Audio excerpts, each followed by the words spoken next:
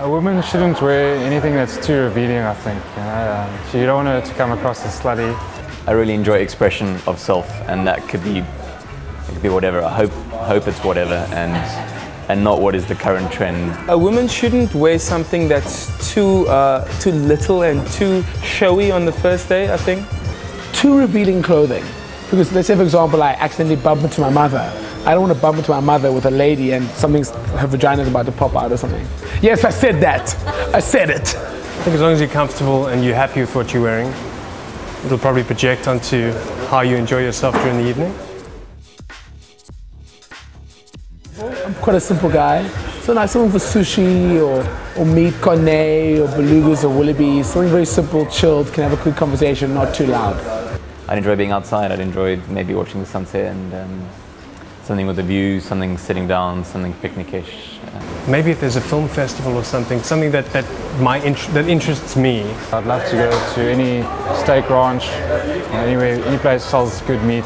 I'm a big fan of the cinema, combined with some good food before and a bit of a boogie later on. I think she just have to bring herself, eh?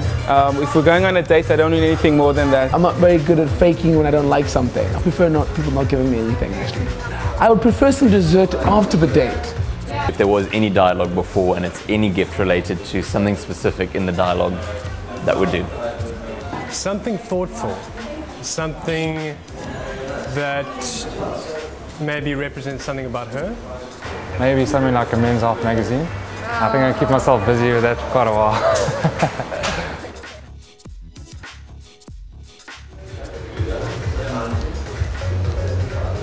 I'm kidding. Normally just look at the mirror and just be like, yes. Check the necessities. So look, cool.